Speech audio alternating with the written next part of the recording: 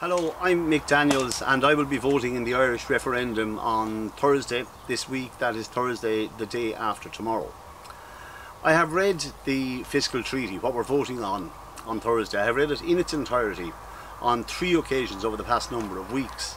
It's about 14 pages long and I will read it again in its entirety before I finish this video this evening. What I have also read is this. This is the ESM treaty.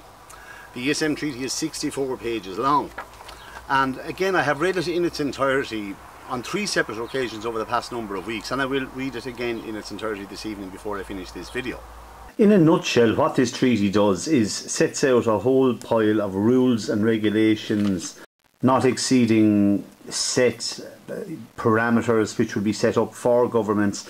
There are lots of references to the Maastricht Treaty, the Lisbon Treaty, and on it goes. It's mainly legal speak, gobbledygook. You just have to read it again and again to make some sense of it. But here's an important bit, stressing the importance of the treaty establishing the European Stability Mechanism as an element of the global strategy to strengthen the economic and monetary union. This is heavily weighed in favour of the large countries.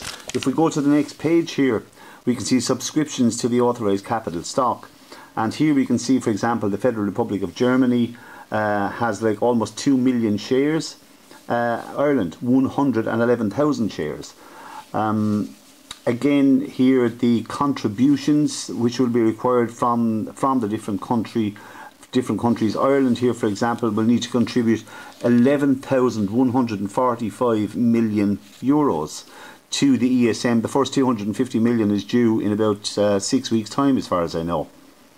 Now, when you start to read down through the ESM treaty, you start asking yourself, actually, this can't be right. You know, they couldn't possibly do this. For example, all members must irrevocably and unconditionally undertake to pay on demand any requests for money within 7 days. Now, if you thought that was bad, it actually gets a lot worse. They can change the authorised capital and amend Article 8 accordingly. In other words, if Spain, Italy, even the French banks, for example, need bailing out with billions and possibly even trillions, Ireland and other member states will have to cough up as much money as they ask us for within 7 days. Incredibly, the ESM shall have full legal capacity to institute legal proceedings against any country, yet the ESM, its property, funding and assets, shall enjoy immunity from any form of judicial process.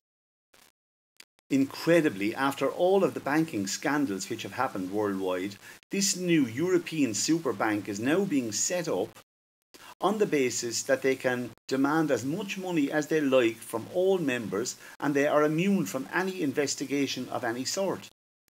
We are being asked to sign a blank cheque and hand it to a new European superbank who will be accountable to nobody and where we will have virtually no say in what happens. The last semblance of Irish sovereignty will disappear if we ratify this agreement.